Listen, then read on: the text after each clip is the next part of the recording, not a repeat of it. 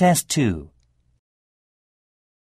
You will hear a number of different recordings and you will have to answer questions on what you hear.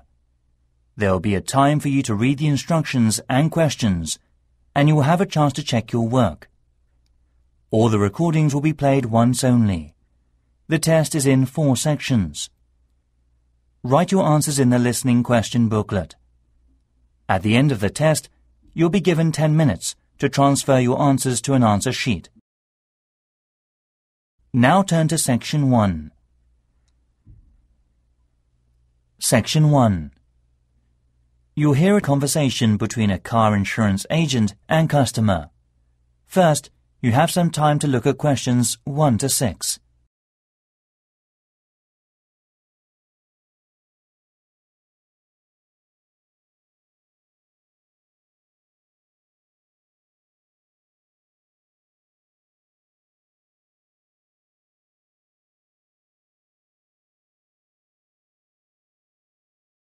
You'll see there is an example which is done for you.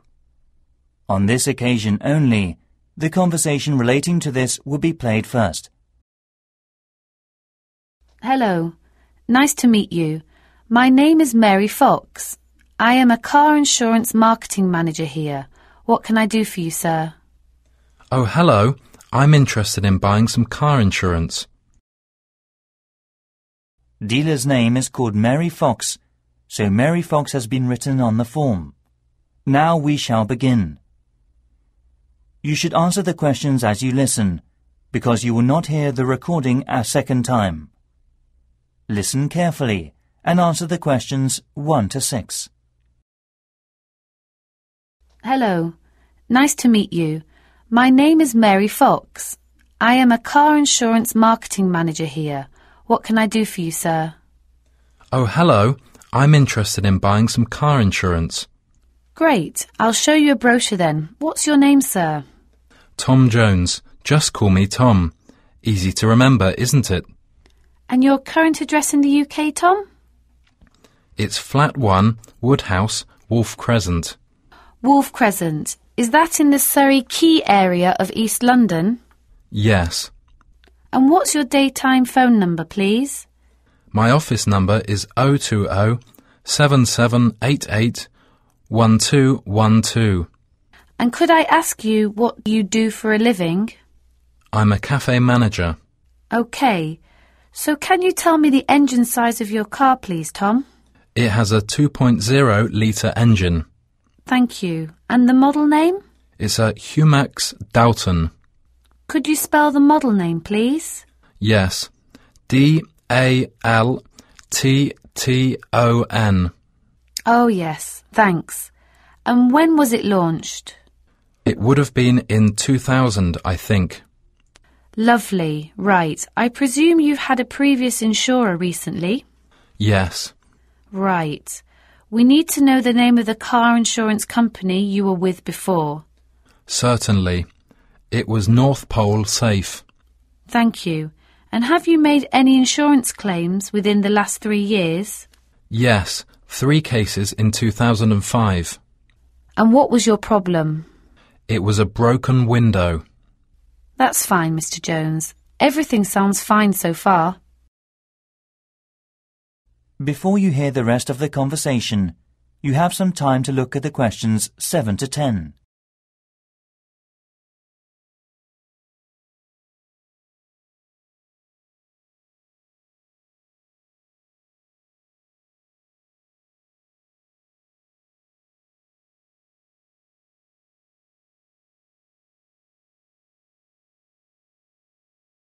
Now, listen and answer questions 7 to 10. And will you include any other drivers on the insurance? Yes, just one woman. And her name? Jenny Orion. Could you spell her full name, please? Jenny Orion. That's JENNYORION.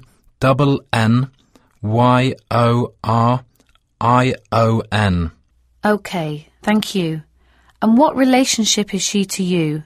She is my business partner. And what will you be using the car for? Well, mainly for business use. Business use. Will you be using it for delivery? Yes, always. Anything else? No, that's it. And finally, when would you like to begin the insurance? I need it from the 1st of February.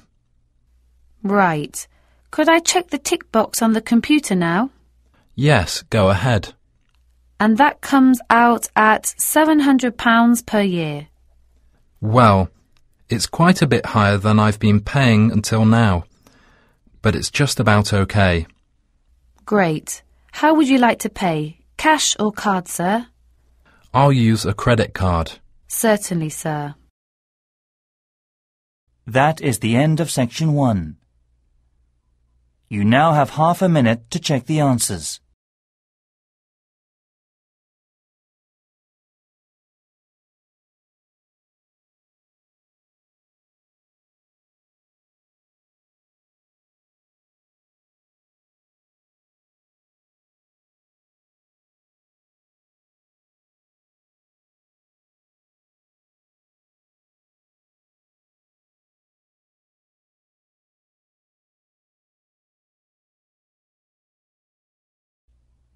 Now turn to section 2. Section 2. You'll hear a tourism program. Tourism Information Centre in Bath City.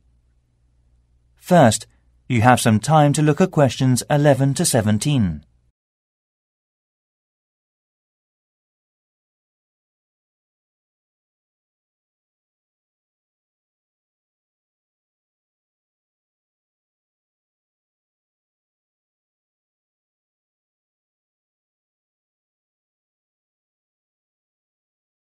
Now listen carefully and answer the questions 11 to 17. Thank you for visiting the Elephant Tourism Centre in the city of Bath. First of all, we have various attractions to see in the Roman Bath city, and we'd like to offer plenty of information that you may not have thought of before. How about a tour of the city by bus? There are 4 main stations, from south to north. Stop A, Palace Gardens. Stop B, Pulteney Bridge. Stop C, Royal Crescent. And stop D, Queen Square. You can visit the main booking office at stop A. The first tour bus leaves at 9 a.m. and the last one at 6 p.m. There are also many good attractions you can see along the street. At stop A, if you have a break, you can visit the beautiful garden of the Middle Ages. It is like Rome. It's very close to the ticket box. You can also enjoy a concert in the centre of the garden. Stop B. Why don't you visit the Riverside restaurant with its landscape across the path? It is a place where you can sit and enjoy the spectacular views over the old hockey playground and ballrooms outside of the old buildings of the city. Stop C is the Royal Crescent, built between 1767 and 1774. It is a residential road of 30 houses, laid out in a crescent in the city of Bath, England. It was designed by the architect John Wood. It is among the greatest examples of Georgian architecture to be found in the United Kingdom, and is a Grade 1 listed building. Further along at stop D, Queen Square. The most exciting place to visit is the Roman baths, used for the buildings housing their public baths. After sightseeing, you can visit the Team Bath Spa, but you have to pay for that by the hour. Before you hear the rest of the program, you have some time to look at the questions 18 to 20.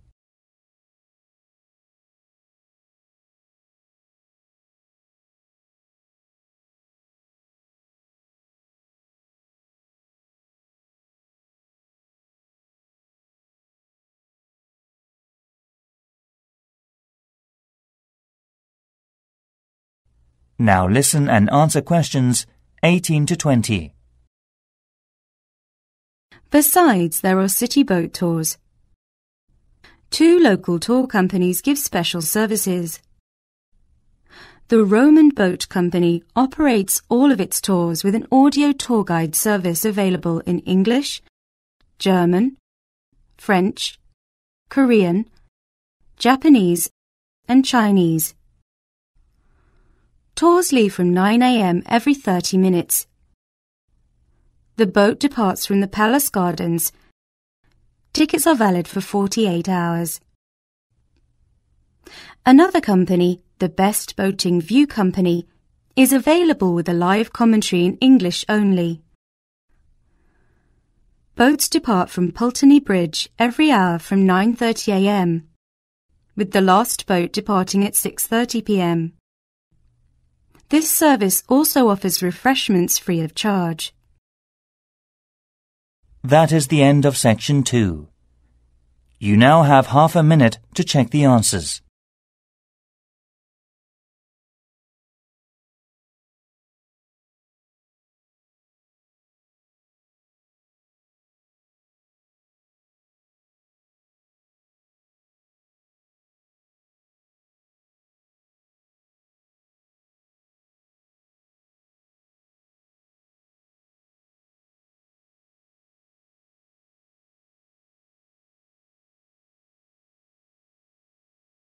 Now turn to section 3. Section 3. You'll hear a conversation between student Tom and a tutor about a voluntary program. First, you have some time to look at questions 21 to 24.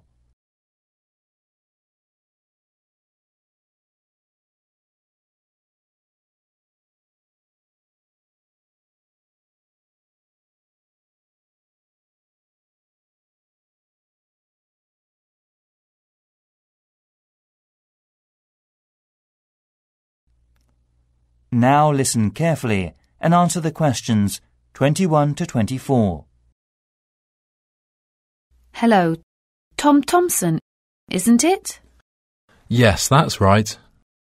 Come in and sit down. Thanks. Right. Well, Tom, as we explained earlier, in this part of the interview, we would like to talk through your application form, your career experience and educational background, and so on. And then in the second part, you will go for a group discussion. Group discussion. Yes, I see. So, was your first degree in business studies? Yes, but I also majored in educational science. And you graduated in 2002. And I know you have been doing some teaching. Yes, I worked as a volunteer in a primary school in Vietnam. I was there for about 3.5 years in total, from 2003 to 2006. Great. What kind of organisation was it? It's a voluntary organisation called Asian Cross. OK. Yes, I have heard of it. It operates in several Asian countries, doesn't it? And what kind of school was it? A rural primary school in a shanty town. Right. And what did you teach? A variety of subjects in different areas. I did mainly arithmetic with levels 1 to 3 and some English conversations with level 5. Then in my final year I took on some construction and gardening. That's level 6. Right, that sounds great. I also ran the subsistence farming in a rural area with residents. How interesting. Before you hear the rest of the conversation, you have some time to look at the questions 25 to 30.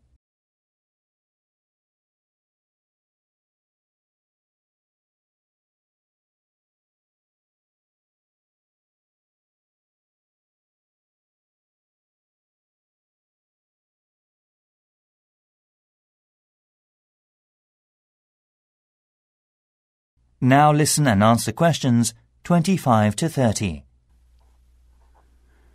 And how did you join the voluntary organisation? Actually, a friend mentioned them. The Asian Cross do applying enlightening and make voluntary works and so forth. So, what did you get from them? Well, I was so happy to help the people with my efforts. At the end, I was so proud of myself as a volunteer. Sometimes I was really sharing a lot and understanding the others. I see. And I also found I was able to improve my vision and dream for the future dramatically. I made up my mind to extend my voluntary work to other countries as well. Right. Did you travel at all while you were there? Yes, I did. We set up a very successful project teaching computer class and donating second-hand bicycles locally. Really? Sometimes while working there, I went to London to raise money for building new farms with a part-time job. So, what's next? The local governor sponsored all volunteers' visas and paid for their accommodation and travel costs. You're lucky, aren't you? Anyway, why did you want to teach construction and gardening? I had a couple of part-time jobs when I was at university. I have now realised I like teaching best, and I chose construction and gardening because they are my favourite hobbies and because I think they have so many useful applications. OK. You have certainly had some interesting work experience. I'll ask you now... That is the end of section 3. You now have half a minute to check the answers.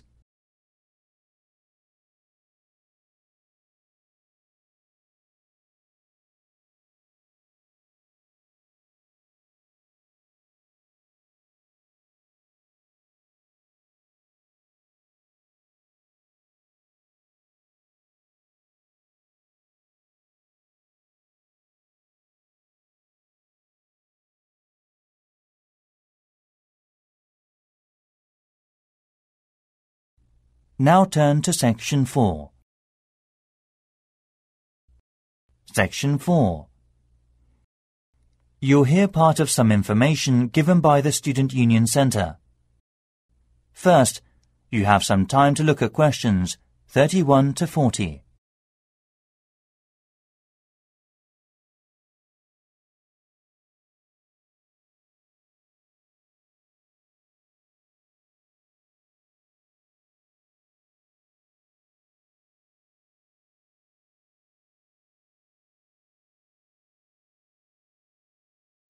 Now listen carefully and answer the questions 31 to 40. We are very happy that the college authority has accepted the students' suggestions about the design of a new library and student union building. We deeply appreciate the beneficiaries of college library facilities for current students. We have researched the best ways to find out student opinions and use them to help us make decisions. Initially, there was a student union meeting that was held last week. Then, in the main hall in King's Building, we invited all students to hand in suggestions for the design of new buildings, placing cards in a suggestion box. The suggestions enabled us to design a questionnaire that was completed by around 3,000 students over 1 month. As a result, the college authority collected the results and made a report. This presentation is basically a workshop based on the main points that came up in the questionnaire. Most of all, regarding the critical areas of the site, we reviewed the 4 options which you have suggested. Number 1 will be in the centre of the college, near the fountain. Number 2 will be at the corner at Maple in the north. Number 3 will be near the student accommodation building. And number 4 will be near the business school. We have reflected students' need to cite reasons for or against these sites. So there are a number of issues with all 4 sites. It seems Site 1 was so crowded and noisy. Site 2 is a popular choice because it's quiet and a short distance from the lecture rooms. Site 3 was unpopular due to parking problems. Finally, number 4 was too far from the other colleges. Furthermore, our second suggestion for the Student Union building is obviously the facilities for leisure and sports. We would like a big fitness centre and, if possible, a swimming pool that is close to competition size. Also, we want to set up a variety of things that cater to students' needs, such as a job centre, travel agent, language centre for international students, internet cafe, and so forth. Additionally, at the Student Counselling Centre and Luxury Refectory will also be there. However, we are also considering a drama theatre. Just over 30% of the respondents were in favour of this, and 25% were against it. Around 45% were neutral. 70% of respondents are in favour of the Student Union building being located close to the accommodation buildings, as this will be more convenient for them. Although there are some concerns about security and fire. Also, the Student Union deeply insisted that a video surveillance system and security guard team that check the Student Union ID cards are in place. Finally, these buildings will be maintained well, as this is important for students' welfare. As I said, further details and information will be given in our college newspaper, but for now, I would be glad to answer any questions you may have. That is the end of section 4. You now have half a minute to check the answers.